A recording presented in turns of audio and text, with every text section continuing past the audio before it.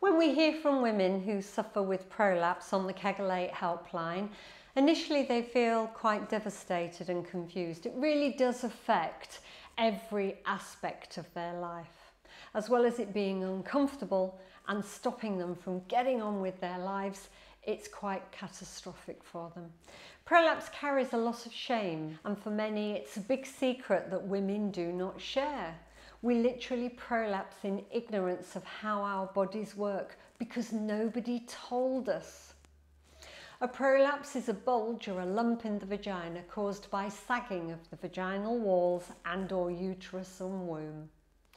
This sagging happens because the natural supporting tissues which hold the vaginal walls and uterus in place have become weak or damaged. So what are the signs of prolapse? Well, you might feel a bulging pressure or a heavy sensation in your vagina. This will probably feel worse as the day goes on, as the prolapse literally drops down further. Many women describe it as feeling like a dropped uterus or a sensation like their uterus is falling out. You might feel as though you're sitting on a ball. You might experience bladder problems or cystocele symptoms, which mean you could have difficulty starting to wee. You may have a spraying stream or develop incontinence and bladder leaks. You might have an increased urgency to urinate and feel that your bladder is not fully emptying. Your bladder may become lax and irritable. You may leak urine during intercourse. You might have difficulty keeping a tampon in place. You might have bowel problems. You might struggle to have a bowel movement. It might mean that you have to use vaginal splinting, the technique of inserting your fingers vaginally to support the perineum to have a proper bowel movement, or you might suffer from fecal leakage. If these signs and symptoms sound familiar, I do urge you to visit your GP for a full pelvic examination to find out if it is a prolapse and what kind of a prolapse you might have, and then you can consider your treatment options. I can tell you what we know that is a cause of prolapse: smoking, constipation, high impact exercise, aging, menopause, weight gain, hysterectomy, excessive lifting, and sometimes natural childbirth. But more importantly, what do you need to do right now? I've been in sexual and pelvic health for over 27 years, and what I want to tell you is that prolapse can be managed, and you're key to making this happen. Don't let prolapse own you. I want you to become more pelvic floor aware, or rather, I need you to become more pelvic floor aware. I want you to know that prolapse can be managed and you'll be stronger for it. Current NHS treatment and private healthcare treatment options give you 4 choices. One is do nothing. No, it won't go away. I don't like this option because you can deteriorate and the symptoms worsen over time and more organs could prolapse. Being proactive by managing the prolapse will not only strengthen your pelvic floor, it will also strengthen your resolve too, and hopefully rid you of those embarrassing symptoms. Treatment option 2, physiotherapy and pelvic floor exercises. Ask your GP to refer you to a women's health physiotherapist. Be warned, some have long waiting lists. But time is of the essence. The quicker you start, the quicker you can stop the deterioration before it becomes irreversible without major surgery. If you've tried pelvic floor exercises before and you think they don't work, then you really do need Kegel8. To manage the prolapse and to stop it getting worse, strengthening the pelvic floor muscles is vital. Your pelvic floor needs to support all of your pelvic organs. Kegel8 is not a magic wand for prolapse. There is no such thing, but you can reduce the symptoms you have. You can restore bladder and bowel control and improve intimate sensation. Treatment option 3 is pessary use. A pessary is a support for the prolapse.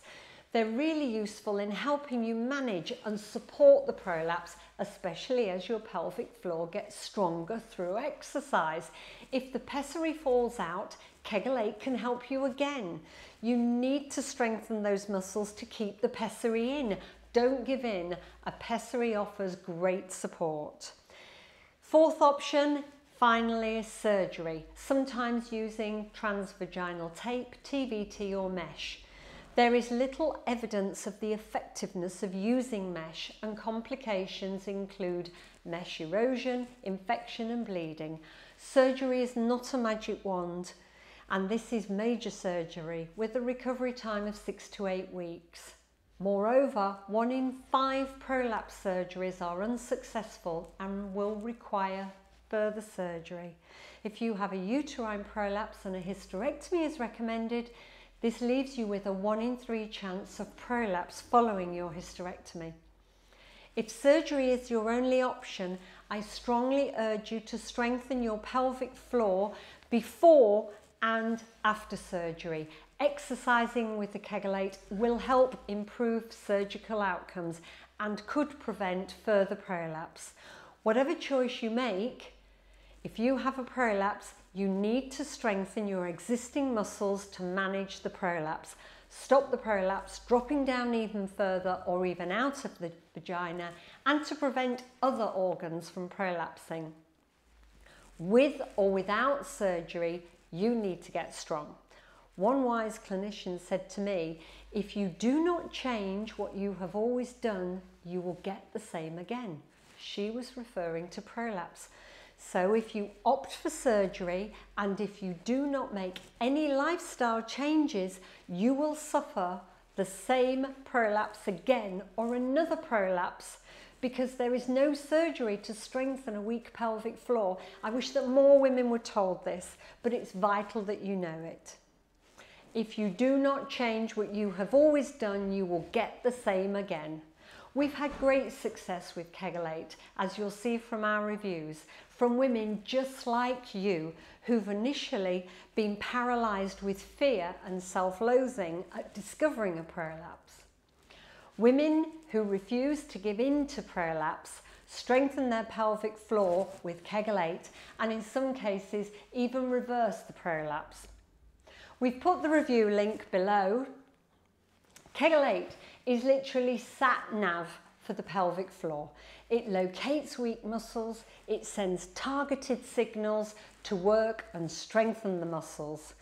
Pelvic floor muscles that are weak and lacking sensation have poor circulation, and they're transformed to become strong, toned and able to work effectively once again without any more embarrassing symptoms. Currently, figures show that 1 in every 2 women aged 50 years of age will have some form of prolapse. We here at Kegel8 think this is on the low side, and I personally think that prolapse is at epidemic proportions.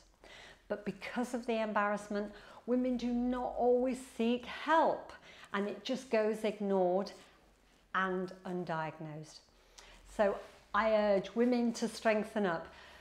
Give it just 12 weeks with Kegel8 to feel the difference. You'll be amazed. You can avoid prolapse if you don't have one. If you have one, you can learn to manage it and prevent further problems. We'll help you along the way, and I mean it when I say together we'll be stronger. We're here on the helpline if you need to find out how Kegel8 can help you.